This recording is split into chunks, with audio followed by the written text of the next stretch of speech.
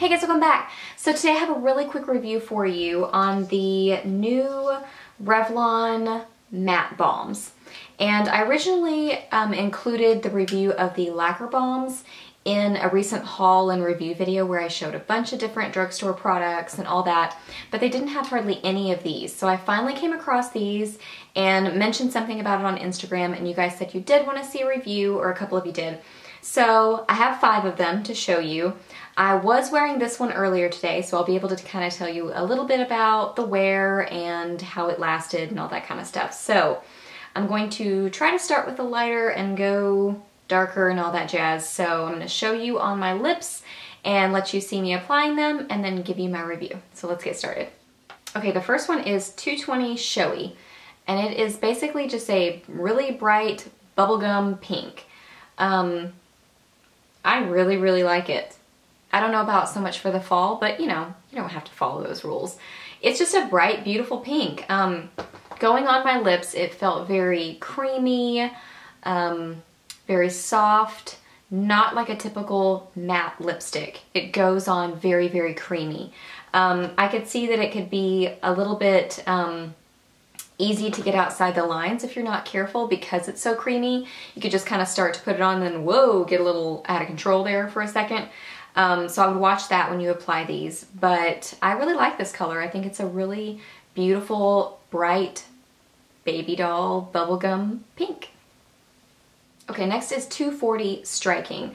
And this is like, I would describe this as more of kind of a pinup kind of red because it's definitely more orangey, warm toned red. And I don't know why, but for whatever reason, I picture more of the orangey reds to be a little bit more retro pinup.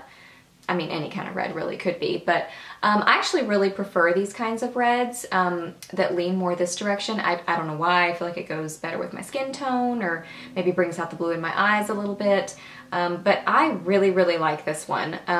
If you're going for more of the kind of berry cool toned red, this is definitely not the color for you because this is definitely more orangey. But again, it glided on very nicely, just like the bright pink one, just like Showy did. Really nice.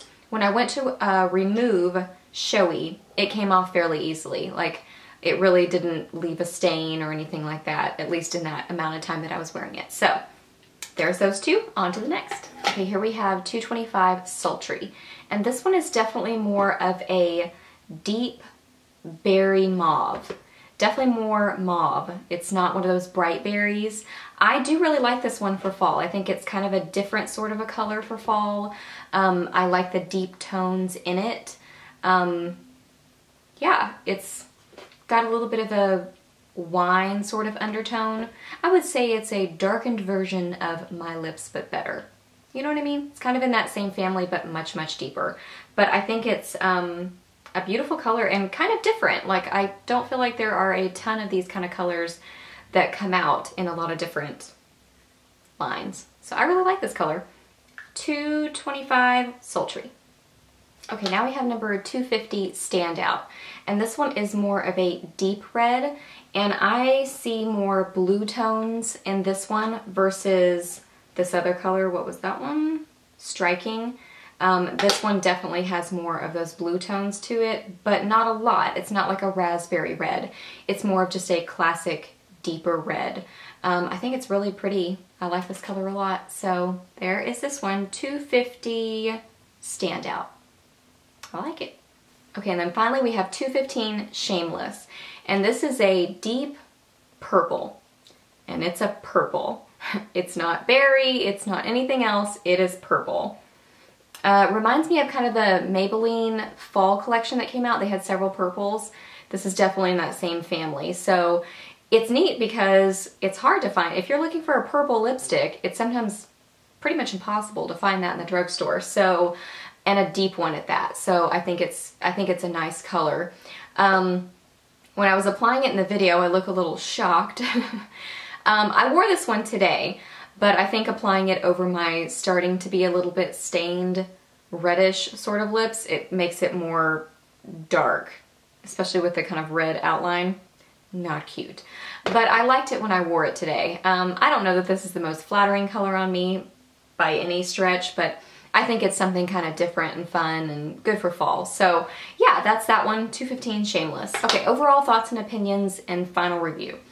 I really like these. They were $8.99 at Walgreens. That's where I found mine. I think they were buy one, get one half off, and then I had some coupons and stuff, so they ended up being a little bit cheaper. About the formula, so yes, they're a matte, but I think it helps that it says matte balm because it's kind of a different sort of a matte. It's not your traditional matte lipstick. It goes on very creamy and just glides on the lips. And then after a few minutes, it kind of starts to feel a little bit drier and more matte. Like this has already started to feel more like a matte lipstick and not quite so, woo, you know what I mean? Like it's glidey, not so much like that. But it never really mattes down to as dry feeling as a traditional lipstick. Which I love matte lipsticks, me personally, because I don't have to worry about it being on my teeth. I don't have to worry about it bleeding everywhere. Transfer is very minimal, all those things. Whereas this, you're not going to have those benefits. You have the creaminess that makes it more comfortable feeling, but it does transfer, not horribly, but you know, like a lipstick. It wore pretty well, but then I noticed it was staying on my lips for several hours, but then when I went and ate lunch, it did pretty much wear off, pretty much like a regular lipstick. It wasn't horrible, but it pretty much came off and it really didn't stain. It just kind of was left around the outsides of my lips. So just kind of know that it has the look of a matte lipstick, but the formula is more like just a traditional lipstick or something like that. Like it doesn't have the stickiness and it's gonna be there and not go anywhere kind of a matte. You know what I mean? I hope that that's explained well enough. So, okay, so that's my overall review. I hope this was helpful for you. Let me know what your thoughts and opinions are on these products. Do you like them? Which colors have you gotten? What do you think of it? I'd love to hear it. Please give this video a thumbs up if it was helpful. I'd love to have you subscribe to my channel if you're new. And yeah, I think that's everything, guys. I'll see you in my next video. Bye!